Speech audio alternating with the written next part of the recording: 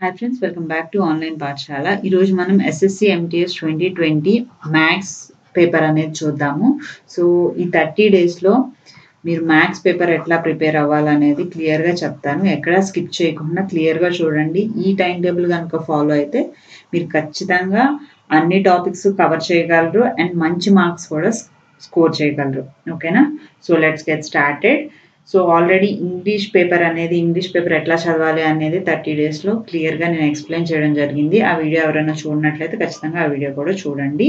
So ఇది 2019 paper base చేసుకుని ఈ అనాలిసిస్ అనేది చేస్తున్నాను. సో ఈ టాపిక్స్ కాకుండా ఇంకేమన్నా ఉంటే ఆ టాపిక్స్ కూడా మీరు బేసిక్ ఐడియా అయితే పెట్టుకోండి. బట్ ప్రీవియస్ పేపర్ ప్రకారం నేను మీకు చెప్తున్నాను. మిగతా టాపిక్స్ కూడా చూసుకుంటే better. Okay, so let's get started. So first మనకి ఏ టాపిక్లో నుంచి ఎన్నెన్ని క్వశ్చన్స్ ఇచ్చారు అనేది చూద్దాం. First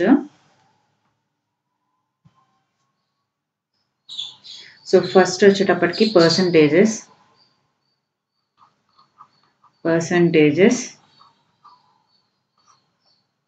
next ratios and proportions రెండు తీసుకోవాలి మీరు. Ratios and proportions, average, total averages అన్ని మోడల్స్ అయితే కవర్ చేశారు. మంచి క్వశ్చన్స్ అయితే ఇచ్చారు. Okay, next simplifications, next data interpretation, next mensuration అంటే ఇక్కడ మీకు 2D కూడా ఇచ్చారు, 3D కూడా ఇచ్చారు.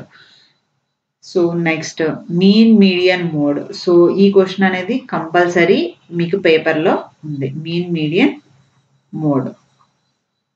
Next cost price, selling price, market price and discount percentage, ఈ ప్రాబ్లమ్స్ ఇచ్చారు. Next time and work, pipes and సిస్టర్న్స్, next speed and distance,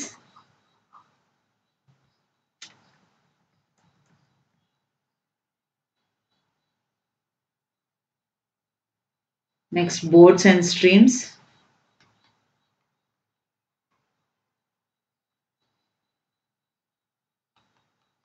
simple interest and compound interest, HCF, LCM problems. So ఇవి ఏమేమి questions ఎన్నెన్ని ఇచ్చారనేది next మనం చూద్దాము. Divisibility. Okay, and మీరు 30 days ఎట్లా prepare అవ్వాలి అనేది కూడా మీకు డే బై డే షెడ్యూల్ అనేది నేను చెప్తాను. సో ఫస్ట్ మనకి పర్సంటేజెస్ వచ్చేటప్పటికి కంపల్సరీ 1 క్వశ్చన్ అనేది ఎక్స్క్లూజివ్లీ పర్సంటేజ్ క్వశ్చన్ అడుగుతున్నారు. బట్ మనకి పర్సంటేజ్ వచ్చేటప్పటికి యావరేజెస్ దగ్గర, డేటా ఇంటర్ప్రిటేషన్ దగ్గర, సింపుల్ ఇంట్రెస్ట్, కాంపౌండ్ ఇంట్రెస్ట్ దగ్గర, కాస్ట్ ప్రైస్, సెల్లింగ్ ప్రైస్ దగ్గర అండ్ మెన్సురేషన్, ప్రతి ఒక్క క్వశ్చన్లోనూ మనకి పర్సంటేజ్ క్వశ్చన్ అనేది ఇన్వాల్వ్ చేయడానికి ఛాన్సెస్ ఉన్నాయి. ఓకే, అలా కూడా కొన్ని క్వశ్చన్స్ ఇచ్చారు. కాబట్టి పర్సంటేజెస్ అనేది చాలా చాలా ఇంపార్టెంట్. మీకు ఈ పర్సంటేజెస్ మీద క్లారిటీ వచ్చిందంటే ఏ ప్రాబ్లం అయినా వితిన్ సెకండ్స్లో చేయగలరు అనమాట. సో పర్సంటేజ్ అనేది చాలా ఇంపార్టెంట్. సో ఫస్ట్ ఒక క్వశ్చన్ అయితే దాని నుండి ఇచ్చారు. అండ్ రేషియోస్ అండ్ ప్రపోర్షన్స్ వచ్చేటప్పటికి 3 క్వశ్చన్స్ అనేవి ఇచ్చారు. So different models of ratios and proportions, milk mix చేస్తే అండ్ ఇన్కమ్, ఎక్స్పెండిచర్, ఇలా different type of ratios and proportions models అయితే ఎక్కువే కవర్ చేశారు. 3 క్వశ్చన్స్ అయితే ఇచ్చారు. నెక్స్ట్ యావరేజెస్ వచ్చేటప్పటికి 2 to 3 క్వశ్చన్స్ ఇచ్చారు, ఆల్ మోడల్స్. సో యావరేజెస్ కూడా మీకు చాలా important and lengthy questions and కొంచెం క్యాలిక్యులేషన్ ఉన్న క్వశ్చన్స్ అయితే ఇచ్చారు. ఓకే, యావరేజెస్ అనేది కూడా మీకు చాలా ఇంపార్టెంట్ క్వశ్చన్స్.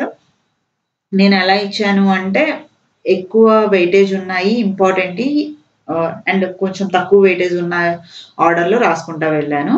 సో మీకు ratios and proportions 3 questions, averages 2 to 3 questions, simplifications ఖచ్చితంగా మీకు 2 క్వశ్చన్స్ అనేవి ఇచ్చారు. సింప్లిఫికేషన్స్ నథింగ్ బట్ మీరు ఈ ratios and proportions, average, percentages కనుక మీరు క్లియర్గా నేర్చుకున్నారు అండ్ బాడ్మాస్ రూల్ మీకు వచ్చు అంటే సింప్లిఫికేషన్స్ మీరు ఈజీగా చేయొచ్చు.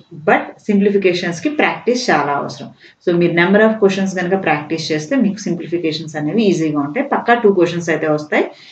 మీరు ఈజీగా సాల్వ్ చేయగలిగే క్వశ్చన్స్ అన్నమాట. మీకు ఏ నాలెడ్జ్ లేకపోయినా జస్ట్ ఎడిషన్స్, సబ్ట్రాక్షన్స్, ఈ మల్టిప్లికేషన్స్ వస్తే సరిపోతుంది. నెక్స్ట్ డేటా ఇంటర్ప్రిటేషన్ వచ్చేటప్పటికి 3. దీంట్లో మీకు రేషియోస్, యావరేజ్, పర్సంటేజెస్, సింప్లిఫికేషన్స్ ఈ 3 కలిపి ఒక దాంట్లోనే వస్తుంది. డేటా ఇంటర్ప్రిటేషన్ అంటే ఏం లేదు, బార్ డయాగ్రామ్స్ ఇస్తారు. ఇచ్చిన అనాలిసిస్ని వాటిని అన్నిటిని యావరేజ్ అడగడం కానీ, లేదంటే మే మంత్లో ప్రొడక్షన్కి జూన్ మంత్లో ప్రొడక్షన్కి యావరేజ్ రేషియో అడగడం కానీ ఇలా అడుగుతారు అనమాట. సో ఇది కూడా మీకు పైన టాపిక్స్ వస్తే ఈ డేటా ఇంటర్ప్రిటేషన్ అనేది చాలా ఈజీ. సో బార్ డయాగ్రామ్సే ఇచ్చారు, సో ప్రాబ్లం ఏమి ఉండదు. నెక్స్ట్ మెన్సురేషన్ వచ్చేటప్పటికి మీకు area of rectangle, square, triangle, so ఈ ఫార్ములాలన్నీ తెలిసి ఉండాలన్నమాట. ఆ ఫార్ములాలు డైరెక్ట్గా మీకు లెంత్ ఇస్తారు, బ్రెత్ ఇస్తారు, ఏరియా కనుక్కోమంటాం, లేదంటే ఏరియా ఇచ్చారు, లెంత్ ఇస్తారు, బ్రెత్ కనుక్కోవడం, సో ఇట్లాంటివే ఇచ్చారు. సో మెన్సురేషన్లో మీరు పెద్దగా కంగారు పడాల్సింది అయితే లేదు, బట్ ఫార్ములాస్ అయితే మాత్రం దేనికి ఏది అనేది మాత్రం క్లియర్గా తెలుసుకోవాల్సి ఉంటుంది. నెక్స్ట్ 2D వచ్చేటప్పటికి మీకు spear, cube, cuboid, area, volume, lateral surface area, total surface area and ఈ డీటెయిల్స్ అన్నీ మీకు ఆ ఫార్ములాలన్నీ తెలిస్తే కనుక మీరు ఇది కూడా జస్ట్ ఫార్ములా బేస్డే ఇచ్చారు, మీకు డీప్గా అయితే ఇవ్వలేదు ఇవి. సో ఈ క్వశ్చన్స్ కూడా మీరు ఎన్ని ఇచ్చారు అంటే 3 క్వశ్చన్స్, ఏదర్ 2Dలో నుంచి 1 లేదంటే 3Dలో నుంచి 2 అట్లా 2-1 అలా రేషియోలో ఇచ్చారు. టోటల్ మెన్సురేషన్ వచ్చేటప్పటికి మీకు 3 క్వశ్చన్స్ అయితే ఇచ్చారు. మీన్, మీడియన్, మోడ్ మీరు 10th క్లాస్లో చదువుకుని ఉంటారు. సో 10th క్లాస్లో ఒక చాప్టర్ ఉంటుంది కదా స్టాటిస్టిక్స్ అని, సో ఆ టాపిక్ నుంచి ఒక క్వశ్చన్ కంపల్సరీ ఉంటుంది, కాబట్టి ఇది ఖచ్చితంగా నేర్చుకోండి. ఏదేమైనా ఈ క్వశ్చన్ అయితే మాత్రం కంపల్సరీ ఇస్తున్నారు, మీరు జస్ట్ అది ఎలా కనుక్కోవాలి అనేది నేర్చుకున్నారు అంటే 1 మార్క్ కంపల్సరీ ఉంటుంది. Next cost price, selling price నుంచి ఒక క్వశ్చన్, 3 క్వశ్చన్స్ టోటల్, ఈ 3 questions. So cost price, selling price లో నుంచి ఒక క్వశ్చన్, లేదంటే మార్కెట్ ప్రైస్ డిస్కౌంట్ మీద 2 క్వశ్చన్లు, లేదంటే ఈ రెండిట్ల మీద 2 క్వశ్చన్స్, మార్కెట్ ప్రైస్ డిస్కౌంట్ మీద 1 క్వశ్చన్ అనేది మాత్రం మీకు కంపల్సరీ ఇచ్చారు. సో ఈ జస్ట్ మీరు ఫార్ములాస్ నేర్చుకుంటే సరిపోతుంది. అండ్ ఏమేమి మోడల్స్ ఉన్నాయి అనేది, సో కొన్నిసార్లు మార్కెట్ ప్రైస్, కాస్ట్ ప్రైస్ మీద కల్పిస్తారు, సో ఆ మోడల్స్ కూడా మీరు నేర్చుకుంటే సరిపోతుంది. సో టోటల్ 3 క్వశ్చన్స్ అయితే ఇచ్చారు. నెక్స్ట్ టైమ్ అండ్ వర్క్ వచ్చేటప్పటికి ఒక question. So time and work ఒక question. And pipes and systems, so ఒక పైప్ ఫిల్ చేస్తుంది, ఒక పైప్ ఎంప్టీ చేస్తుంది, లేదంటే 2 పైప్స్ ఫిల్ చేస్తున్నాయి, 1 పైప్ ఎంప్టీ చేస్తుంది, సో ఆ ప్రాబ్లమ్స్ ఉంటాయి కదా, సో ఆ ప్రాబ్లమ్స్ ఒక question. And time and work ఒక క్వశ్చన్. ఓకే, ఏబి కలిపి ఇన్ని రోజుల్లో చేస్తే బి ఎన్ని రోజులు, లేదంటే ఏబిసి ఇన్ని రోజులు అయితే సి ఎన్ని రోజులు, సో ఇట్లా మీకు డిఫరెంట్ మోడల్స్ అనేవి ఉంటాయి కదా, సో ఆ మోడల్స్ లో నుండి ఇచ్చారు. So time and work and pipes and systems. Next distance and speed వచ్చేటప్పటికి ఒక question. And boards and stream ఒక క్వశ్చన్. ఇవి కొంచెం డిఫికల్ట్ గానే ఇచ్చారు, లెంతీ అండ్ క్యాలిక్యులేటివ్ క్వశ్చన్స్ అయితే ఇచ్చారు. ఓకే, సో ఇవి అయితే కొంచెం మీరు డీప్ గా ప్రిపేర్ అవ్వండి. ఇది కేవలం 2019 పేపర్ బేస్ చేసుకుని మాత్రమే. సో అదనమాట. Next compound interest, simple interest వచ్చేటప్పటికి 1+1 ఒక క్వశ్చన్ సింపుల్ ఇంట్రెస్ట్, ఒక క్వశ్చన్ కాంపౌండ్ ఇంట్రెస్ట్ 1+1 ఇచ్చారు. నెక్స్ట్ ఎల్సిఎం, హెచ్సిఎఫ్ వచ్చేటప్పటికి ఆల్టర్నేటివ్ పేపర్స్ లో రఫ్ గా ఇచ్చారు, సో ఒక క్వశ్చన్ ఇస్తున్నారు. అండ్ డివిజిబిలిటీ ఒక క్వశ్చన్. సో ఇవేంటంటే మనం ఎక్స్పెక్ట్ చేయలేము, ఈ క్వశ్చన్స్ అయితే కంపల్సరీ ఇచ్చారు. మిగతా వాటిలో ఏంటంటే మనం వదిలేసిన టాపిక్స్ అయితే బేసిక్ నాలెడ్జ్ పెంచుకొని అండ్ ఆ ప్రాబ్లమ్స్ ఎట్లా చేయాలి అనేది మాత్రం ఐడియా పెట్టుకుని వెళ్ళండి. ఎందుకంటే మనం ఏ క్వశ్చన్ ఇస్తారనేది ఎక్స్పెక్ట్ చేయలేము. ప్రీవియస్ పేపర్ ప్రకారం అయితే ఈ క్వశ్చన్స్ ఈ టాపిక్స్ నుండి అయితే ఇచ్చారు. ఓకే, సో ఇది ప్రీవియస్ క్వశ్చన్స్ అనాలిసిస్. నెక్స్ట్ మనం డే 1 నుంచి అంటే September 1st నుండి కనుక మనం ప్రిపరేషన్ స్టార్ట్ చేస్తే 30th వరకు ఎలా ప్రిపేర్ అవ్వాలి అనేది చూద్దాము. డే 1 నుంచి. And reasoning and GK question, GK ఎట్లా చదవాలి అనేది నెక్స్ట్ క్లాస్లో చెప్తాను. సో డే 1 అండ్ 2 వచ్చేటప్పటికి మీరు ఏమేం చేయాలి అంటే tables, so 1 to 20, so 1 to 20 tables అనేవి మీరు నేర్చుకోండి. Next squares 1 to 20 square 1 to 30 squares అంటే 1 స్క్వేర్ 2 స్క్వేర్ 3 స్క్వేర్ అలా ఉంటాయి కదా. సో ఆ స్క్వేర్స్ అన్నీ నేర్చుకున్నారు అంటే మీకు ఇక్కడ యూస్ అవుతాయి.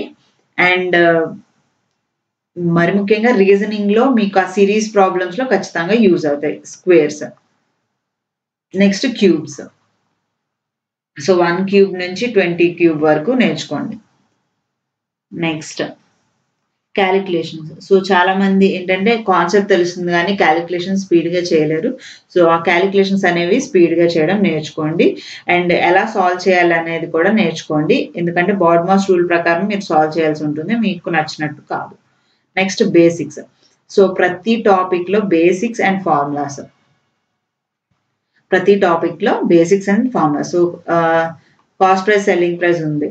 సో ఈ రెండు ఎలా రిలేట్ అవుతుంది, గెయిన్ పర్సంటేజ్ ఇస్తే ఎంత, లాస్ పర్సంటేజ్ ఇస్తే ఎంత, డిస్కౌంట్ అంటే ఏంటి, మార్కెట్ ప్రైస్ అంటే ఏంటి, అండ్ కాంపౌండ్ ఇంట్రెస్ట్ అంటే ఏంటి, సింపుల్ ఇంట్రెస్ట్ అంటే ఏంటి, బోర్డ్స్ అండ్ స్ట్రీమ్స్. సో ఇలా ప్రతి టాపిక్ గురించి మీరు బేసిక్ ఐడియా అసలు అంటే ఏంటి, ఆ ఫార్ములాలు ఏంటి అని ఈ 2 డేస్లో మీరు నేర్చుకుంటే నెక్స్ట్ రాబోతున్న డేస్లో మీకు ఇంకా ఈజీగా ఉంటుంది. నెక్స్ట్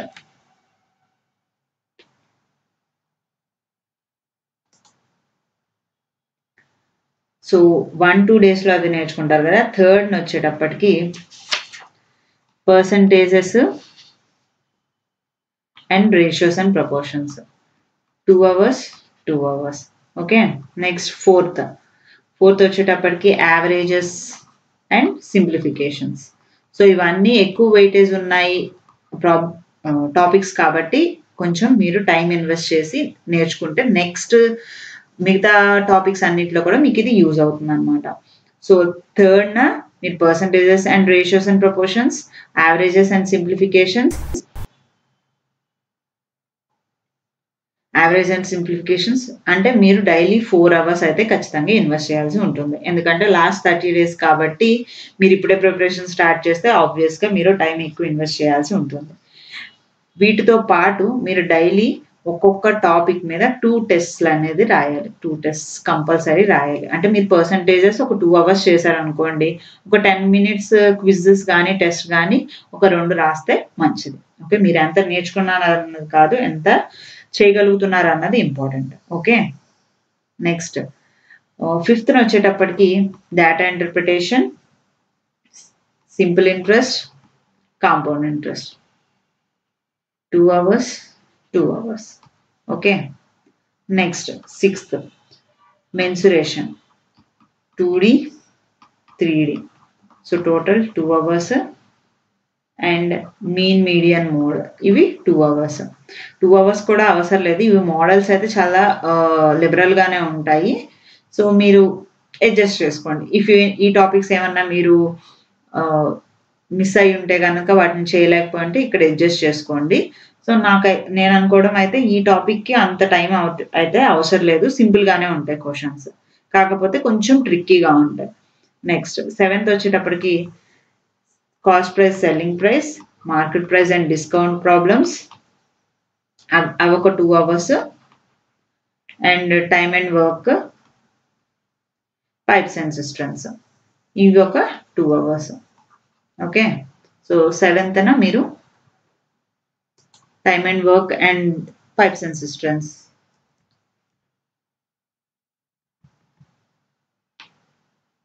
నెక్స్ట్ 8th వచ్చేటప్పటికి speed and distance, boards and streams. So ఆ రోజంతా మీరు ఇది ప్రిపేర్ అయినా ప్రాబ్లం లేదు, ఎందుకంటే కొంచెం లెందీ క్వశ్చన్స్ అయితే మాత్రం అడిగారు, డిఫికల్ట్ క్వశ్చన్స్ కూడా. అన్ని మోడల్స్ కవర్ చేయండి. ఈ 2 hours కూడా మీరు అన్ని మోడల్స్ కవర్ చేయాల్సి ఉంటుంది ప్రతి టాపిక్ మీద. మీరు ఏదైనా ప్రీవియస్ పేపర్ తీసుకుంటే కనుక ఖచ్చితంగా కిరణ్ ప్రకాశన్ లాంటి ప్రీవియస్ పేపర్ తీసుకుంటే మీకు టైప్ వైజ్ ఇస్తూ ఉంటారు. అంటే ఈ మోడల్లో ఇన్ని క్వశ్చన్స్, ఈ మోడల్లో ఇన్ని క్వశ్చన్స్, అలా ఒక్కొక్క మోడల్లో ఒక 5 క్వశ్చన్స్ చేసుకుంటూ వెళ్తే మీకు అన్ని మోడల్స్ కవర్ అవుతాయి, ఆ మోడల్స్ ఎట్లా చేయాలనేది కూడా కవర్ అవుతుంది. నెక్స్ట్ 9th వచ్చేటప్పటికి ఎల్సిఎం, హెచ్సిఎఫ్, డివిజిబిలిటీ, ఇంకేమన్నా మీరు మోడల్స్ చూడాలి అని అనుకుంటే ఆ మోడల్స్ అయితే కవర్ చేయండి. బట్ నేర్చుకుని వెళ్ళండి అన్ని మోడల్స్, ఎందుకంటే ఇవే వస్తాయని ఎవరూ చెప్పలేము. బట్ నేర్చుకుని ఉంటే కనుక మీరు ఎగ్జామ్లో వచ్చిన అటెంప్ట్ చేసే ఛాన్సెస్ అయితే ఉన్నాయి. సో నెక్స్ట్, సో 9th వరకు మీకు అన్ని టాపిక్స్ అయితే కవర్ అవుతాయి. సో దీంతో పాటు మీరు డైలీ టెస్ట్ అనేది కంపల్సరీ, ప్రతి టాపిక్ మీద 2 టెస్టులు అనేది కంపల్సరీ. సో 10th నుంచి 20th వరకు టాపిక్ వైజ్ టెస్ట్, ప్రతి టాపిక్ మీద ఒక టెస్ట్, ప్రతి టాపిక్ మీద ఒక టెస్ట్ అండ్ సెక్షన్, ఈ యాప్టిట్యూడ్ సెక్షన్ మీద ఒక 2 టెస్టులు. అంటే మీకు పైకి ఇచ్చిన టాపిక్స్ అన్నిటి మీద టెస్ట్ రాయాలి అండ్ సెక్షన్ మీద 2 టెస్ట్లు అయితే రాయాలి. సో మీరు ఆల్రెడీ ప్రాక్టీస్ అయ్యింది కాబట్టి ప్రాక్టీస్ నుండి మీరు ఇప్పుడు ఎగ్జామ్ ప్యాటర్న్లో మీరు ప్రిపేర్ అవుతున్నట్టు అనమాట. సో డైలీ టాపిక్ వైజ్ ఉంటుంది, సెక్షన్ వైజ్ ఉంటుంది. నెక్స్ట్ 20th నుండి 30th వరకు ఫుల్ లెంత్ టెస్ట్, అంటే మీకు ఎగ్జామ్ 1 అవర్ ఉంటుంది, 1.5 అవర్ ఉంటుంది కదా. సో ఆ టైం అంతా మీరు ఎగ్జామ్ ఎట్లా రాయాలి, ఎలా ప్రిపేర్ అవ్వాలి, ఏ ఏ సెక్షన్కి ఎంత టైం ఇవ్వాలి అనేది చాలా important. So full length test అనేది మీరు 20th నుండి 30th వరకు రాసుకుంటారు. ఓకే, సో ఇదన్నమాట మ్యాథ్స్ కంప్లీట్ స్ట్రాటజీ నా సైడ్ నుండి. ఈ టాపిక్స్ నుండే వస్తాయా మేడం అని అంటే 19 పేపర్ని బట్టి చెప్తున్నాను, బట్ నాట్ షూర్. ఈ టాపిక్సే వస్తే వెల్ అండ్ గుడ్, మిగతా టాపిక్స్ కూడా నేర్చుకోండి. సో మీకు యూజ్ అవుతుంది, ఎగ్జామ్లో కూడా మీకు యూజ్ అవుతుంది. సో హోప్ మీకు ఈ వీడియో నచ్చిందే అనుకుంటున్నాను. నచ్చితే కనుక ఖచ్చితంగా లైక్ చేయండి అండ్ తప్పకుండా మీ ఫ్రెండ్స్ అందరికీ షేర్ చేయండి. So thank you for watching the video. Have a nice day.